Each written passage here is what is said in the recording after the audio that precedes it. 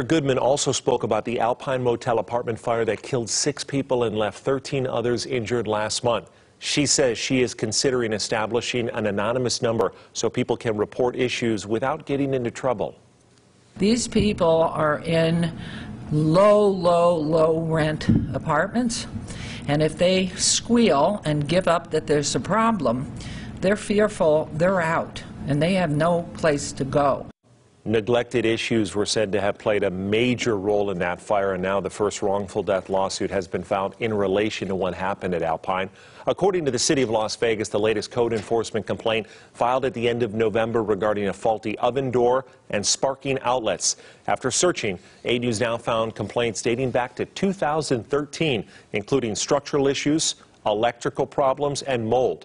16 fire inspection violations, including a bolted exit door, were found after the deadly blaze.